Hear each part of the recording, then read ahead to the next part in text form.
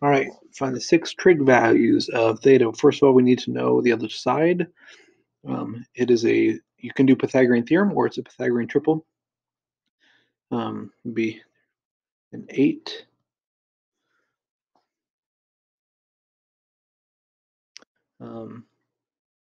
Actually, sorry, it would be a 12, my bad. Yeah,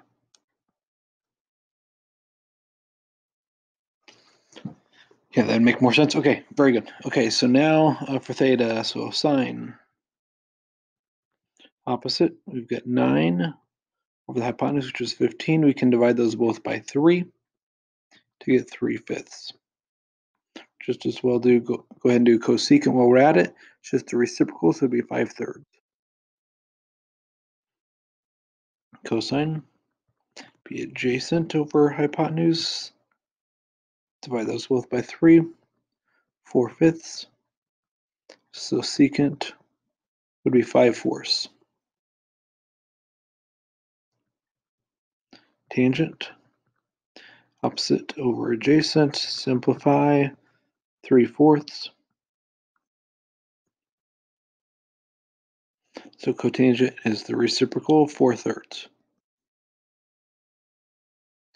All right, arctangent of +1.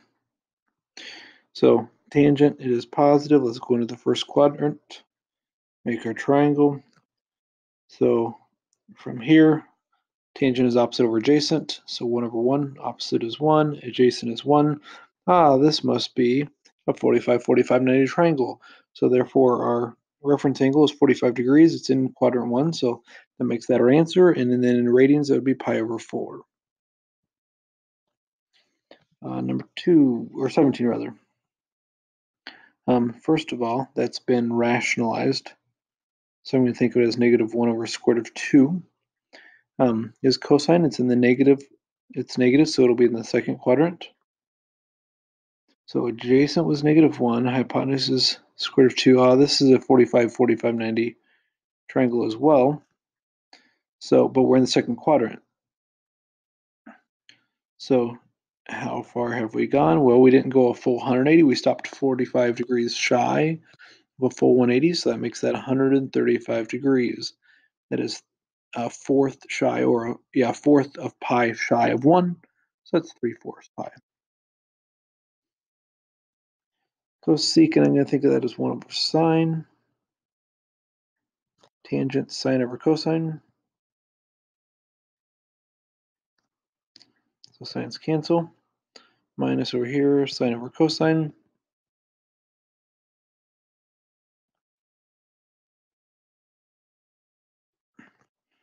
So 1/cosine minus, here we get sine squared over cosine, common denominator. So therefore 1 minus sine squared over cosine. 1 minus sine squared, that's cosine squared over cosine. Cosine square, cosine can cancel out of each of those, so we end up with just cosine of theta.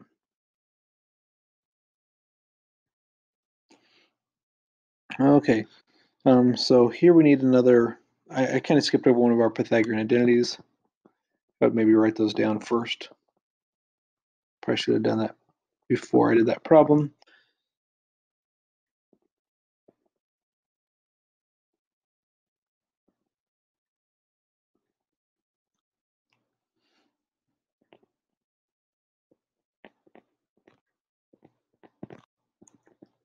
Okay, just right, I didn't really talk through it, but hopefully you remember how to do that. I got a little messy on my cosecant squared here, but it looks like that's what we're going to use in the numerator here. Cosecant squared minus cotangent squared, so we subtract cotangent squared. That leaves us with 1 in the numerator. 1 minus cosine squared is sine squared. And so this then is just cosecant squared.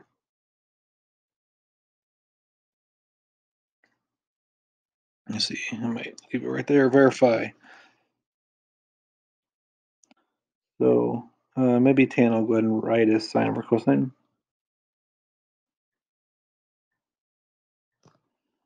This is cosine squared So for 1, so we can cancel out a cosine. Meanwhile, I left the right side alone. So now I end up with sine of theta times cosine of theta, and we're done. All right, so over here, secant, okay, so sine squared, secant would be 1 over cosine squared. Sine and cosecant, those are reciprocal, so they multiply to just 1. Sine squared over cosine squared is tangent squared.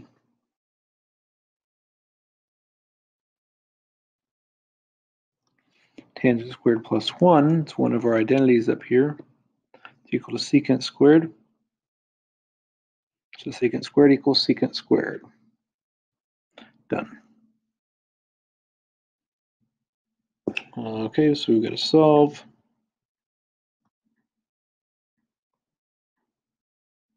So where's tangent positive? So tangent is positive in the first quadrant. ASTC. So sine's positive here, tangent's positive down here, cosine's positive over there. So we're in one of these two quadrants. So opposite is square root of 3, while the adjacent is 1. Here the opposite would be negative square root of 3, while the adjacent is negative 1. So these are 30, 60, 90 triangles. I haven't drawn it to scale, but opposite of the square root of 3 is 60, so we have 60-degree reference angles here and here. So in the first quadrant, that is 60 degrees. Notice they're asking in radians here, so that would be pi over 3. And then it went pi plus 1/3, so that's 4/3 pi. All right, number 23, we're going to add 3 and then divide by 4. And then we have to square root. And since we square it, we have to do plus minus, which means I'll have 4 answers. The numerator doesn't simplify. The denominator becomes just a 2.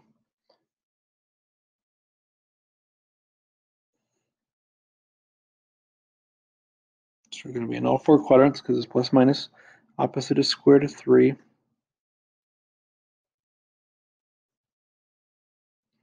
Hypotenuse 2. So that's a 60-degree reference angle again. So in quadrant 1, that's pi over 3. When I'm in quadrant 2, that's a pi minus 1/3. So that's 2/3 pi. Quadrant 3, similar to what we did on the last problem, we have pi plus 1/3, so that's 4 pi over 3. And then lastly, in the fourth quadrant, I have 2 pi minus 1/3. So it's 1 2/3, otherwise known as 5/3. They didn't ask for general solutions, so those would be your answers.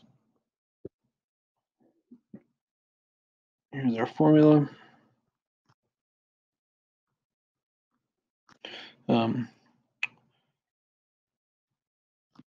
But we know our slope looks like we're adding 14, so 14n plus maybe our 0th term worked backwards. It would have been 50 if we went back 1 term, so there's your equation. Geometric.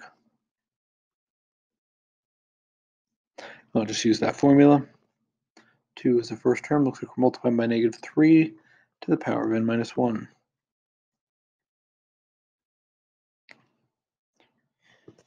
All right, here we're going to plug these into the calculator.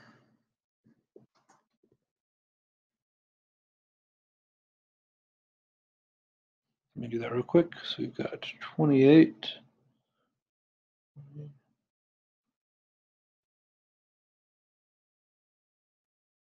Oops.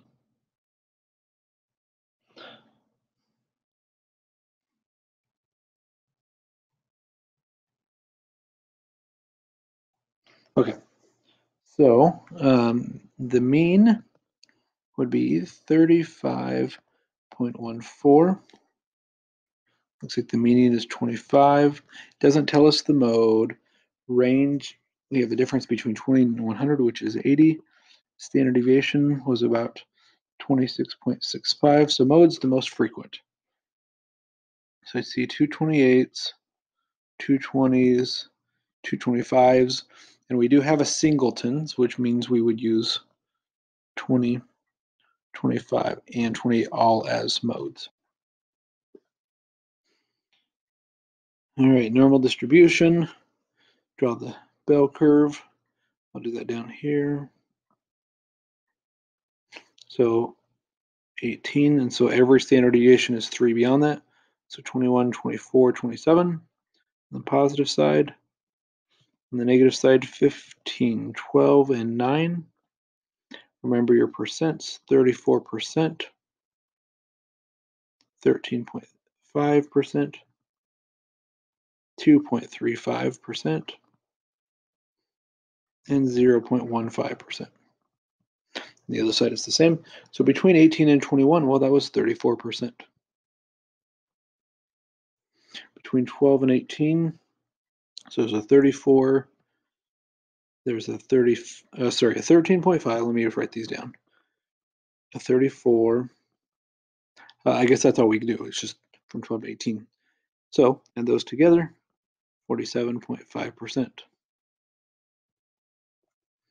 At least 21. At least means 21 or more. So more than 21 includes a 13.5, a 2.35, and a 0.15. That's 16%. And at most, 12 means 12 or lower. So that's a 2.35 and a 0.15, making a total of 2.5%. Now we need a z-score. So we have a mean of 50, standard deviation of 5. We end up with a grand total of a z-score of 0. And that'd be 0.0. So 0.5 or 50%. Okay, 3 suit jackets, 6 shirts, 8 ties, 4 pairs of pants. How many different things are there? So 3 times 6 times 8 times 4. That's the fundamental counting principle. So all we have to do is multiply those together, giving us 576. Group of 25 people running a race. Top 5 finishers advance to the finals. So it doesn't matter which of the top 5 positions you are, because it's a group of people that advances. So that's going to be a combination. There are 25 people running. 5 of them get to advance. So it's a 25C. We can do this on the calculator. 25C5, giving us an answer of 53,130. Teacher has a box of pencils in the desk drawer, 2 orange, 8 red, 6 green, 4 blue. So that's 20 total. Green or blue. So we can split this into 2 different problems. Probability of green, 6 out of the 20 are green. Blue, 4 out of the 20. There is no overlap. They are either green or blue. They can't be both, so they're not counted twice. So we can add those together for a total of 10 out of the 20. So half or 50% would be the probability. If it said odds, it says or here. So that's your probability.